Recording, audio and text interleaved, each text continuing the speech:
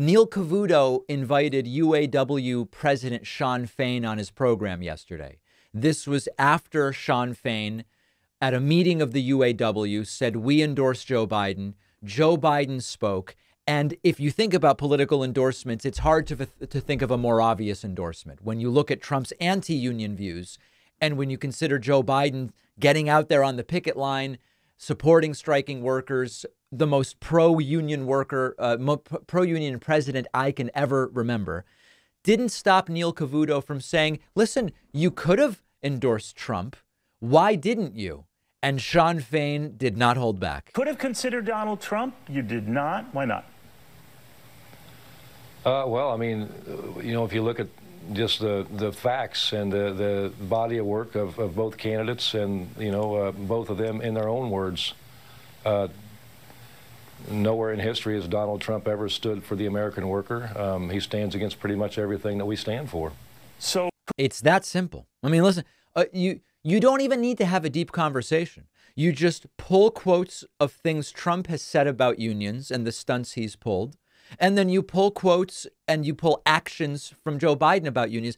How is it even a choice? And of course, the framing of this entire interview is the biased unions who support Democrats. Well, listen, it's the Democrats who are disproportionately supporting the rights of workers to bargain collectively. It is Republicans who are against that. Why on earth would a union shoot itself in the foot? What was it? DeSantis called it ballistic podiatry. Why would they do that when it's obvious the way the cake is iced? Here's one more clip, and Shawn Fain goes through the list of Trump standing against workers. We had to look at a lot of things, and overall, you know, we just had our contract fight with the big three, and our most successful contract in history. And you know, President Biden stood there with us on the picket line. You know, unlike President Trump back in 19 when GM was on strike for 40 days and he was completely non-existent and silent on the issue. You know, I can go down through the list of things, the difference in the candidates, but it's very clear to us who stands with working class people in this country and who stands against them.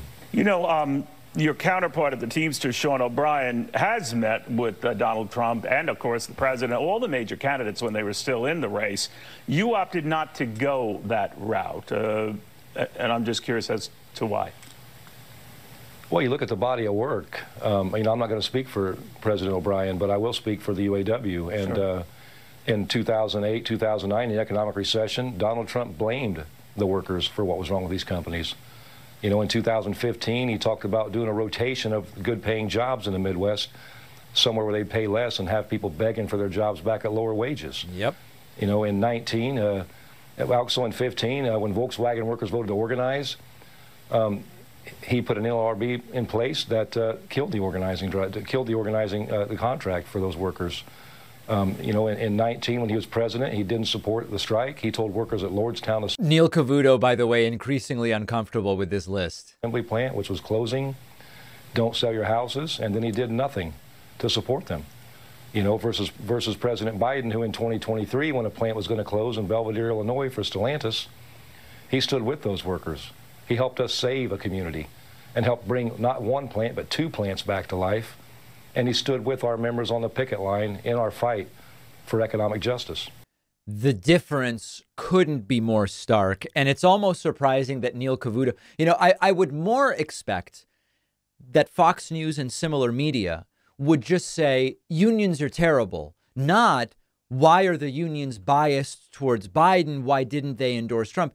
I would expect, because it's just par for the course that Trump attacks unions and hates organized labor, I would expect them to just attack the very institution of organized labor. So an important endorsement for Joe Biden.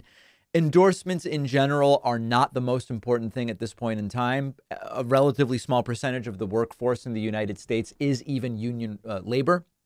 But all of that being said, yet another data point in which, you know, it's gotten popular to say, well, Biden's wealthy too. He's got $11 million or whatever it is that he's worth.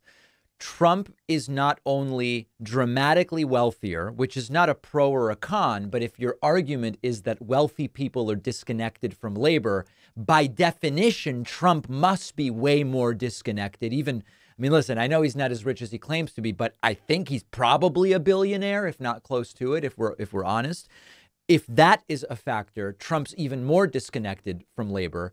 But more importantly, just look at the track record. Look at the track record of how Trump has dealt with organized labor as a business person for decades, and look at how Joe Biden has dealt with organized labor through his decades in public office. And who else are the Teamsters or UAW or whoever?